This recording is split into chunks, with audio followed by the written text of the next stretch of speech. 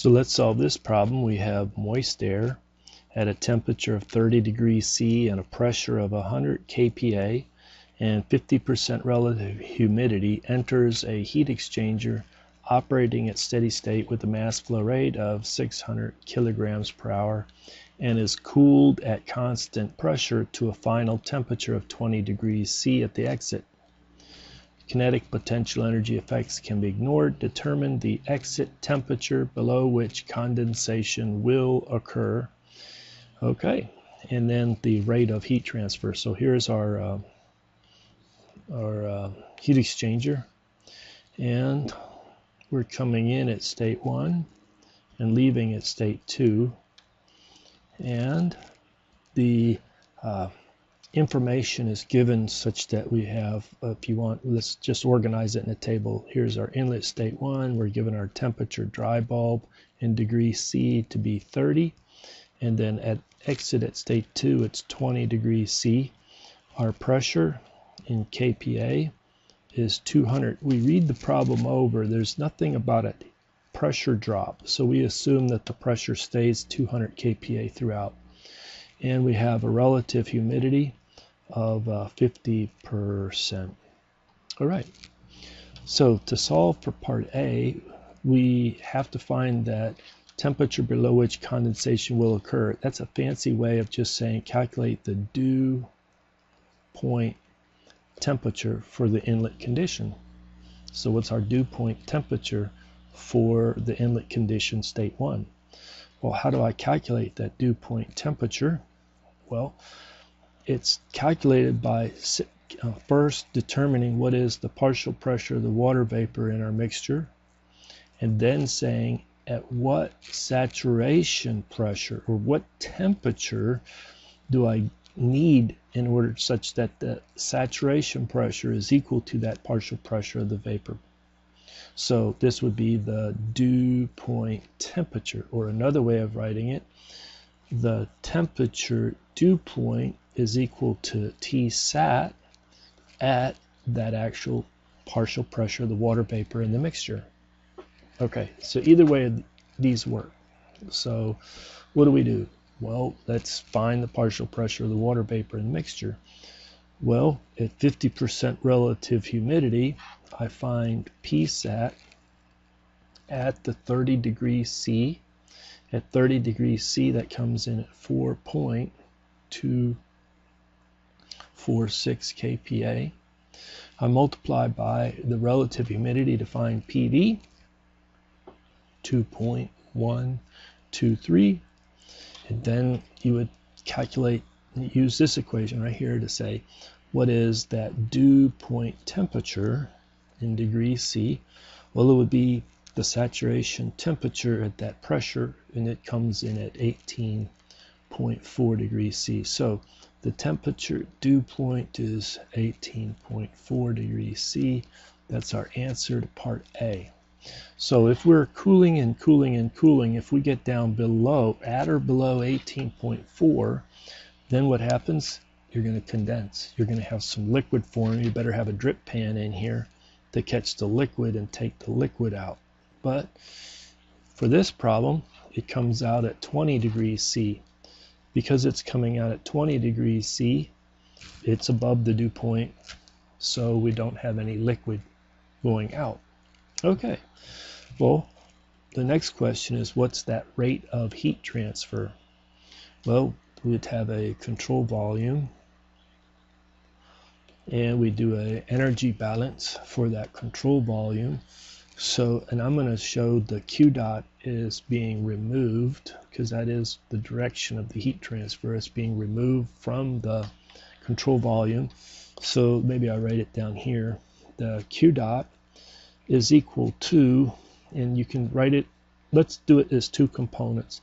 Let's focus on the dry air and then focus on the water vapor. All right, so we have the mass flow rate of the dry air times the enthalpy of the dry air coming in at 1, leaving at 2. That's all just the enthalpy of dry air. And then we have the mass flow rate of the vapor coming in, because there's no condensation, that's what's also leaving. Then we have the enthalpy of the vapor coming in. I'm going to put a h of g at 1 minus h of g at 2, so those are straight out of the book. So this would be the mass flow rate of the dry air times, and now you have a choice how you want to model this. You could put C sub P T1 minus T2, that's how much energy is required to cool just the dry air. And then you could also put the humidity ratio coming in, which is the same as humidity ratio going out, times H of G1 minus H of G2. That all works. Or you could put the mass flow rate of dry air, and you can combine like this. You could put C sub P times T1 minus T ref plus omega HG1 plus C sub P T2 minus, well, that's a bad looking T2, try it again, T2 minus T reference plus omega HG2. And we'll close parenthesis, and then we'll focus. We'll say, well, this is kind of a mixture enthalpy at the inlet state 1, and this is a mixture enthalpy at state 2. And this is what the book uses actually in psychrometric charts as well. And what they do is they put a reference temperature of 0 degrees C, which is 298 Kelvin. No, yeah, 273, sorry, 273 Kelvin. Try and write that again. 273 Kelvin for this reference. Either way, you can go, or we could even do it this way, which is just say the H1 using the table A20 as a function of T1 minus the H at the reference. I'm going to put 273 Kelvin because that's what the table A, what is it? Table A22. Table A22 uses. All right, this is just another way of making this calculation. And then continuing, we would have plus omega HG1. All of that is for the moist air enthalpy at the inlet state. And then we'd have plus, let's try this, H, let me put it T2 minus H of the air at the T reference. I know I'm botching this a little bit. Get rid of that subscript right there. And that T reference is 273 Kelvin, or 0 degrees C.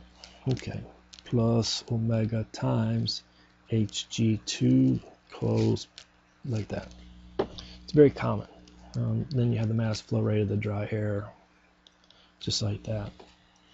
Okay, well, let's break it down. Let's say we're coming in at 30 degrees C. We can add 273 to 30 degrees C. You pick up what, 303 Kelvin, and this temperature right here would be 293 Kelvin.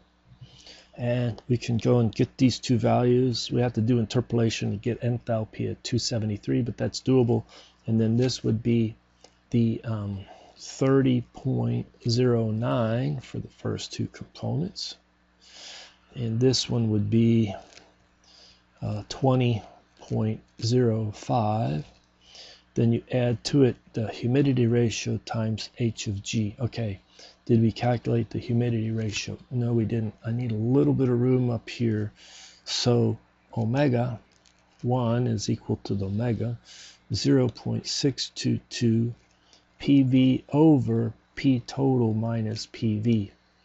So let me just knock out these numbers. 0.622, our vapor pressure 2.123, and then we have 200 minus 2.123. When we calculate omega, we find that that comes in at 0.00667. All right, and that's the same at the outlet. So we know these two values, 0.00667, 0.00667. Okay, what about H of G? Well, that's the saturated vapor enthalpy at 30 degrees C. That comes in at 2556.3, and H of G at 20 degrees C comes in at 2538.1 degrees C. All right. So what you can do is you can find that you have a mixture enthalpy 47.15 minus 36.99. Those are all units of kilojoules per kilogram of the dry air. I need to scoot down a little bit, but right up here, what do they give us? It has a mass flow rate of 600 kilograms per hour. Okay, well, what is that mass flow rate? Is that our total mass flow rate? So our mass flow rate of the mixture would be the mass flow rate of dry air times 1 plus the humidity ratio. That's from a total mass balance. Okay, so this one, if you had 600 kilograms per hour, then the mass flow rate of the dry air, 1 plus 0.00667, not a whole lot of change there. And you would find the mass flow rate of the dry air is a little bit less than that, 600 kilograms per hour. What we're going to do is we're just going to assume that this is the true, that this is negligible here. I just want to show that sometimes you have to look, are they giving me the mass flow rate of the dry air, mass flow rate of the mixture, which is dry air plus water vapor, and how would I make that conversion between the two? You just have 1 plus humidity ratio, because this is this would be like 1.00667. It's not, it's very close to 1. So okay, so we'll just put in right here the mass flow rate of the dry air is 600 kilograms per hour, and you calculate that Q dot comes in at so many joules or kilojoules per hour, 6,103 kilojoules per hour, so that Q dot comes in at 1.695 kilowatts. We would round that off to 1.70 kilowatts. So there you go. One of the things I need to really emphasize is that when you see a pressure here that is not near 1 atm, it's not close to 1 atmosphere pressure, then you cannot use the psychrometric chart. You need to solve it by hand, as I've shown, or get a psychrometric chart for that particular pressure, the total gas pressure, which computer programs can handle that. But the psychrometric chart in our textbook is at 1 atm. Okay, so with that, we're done with this problem. Hopefully that helps.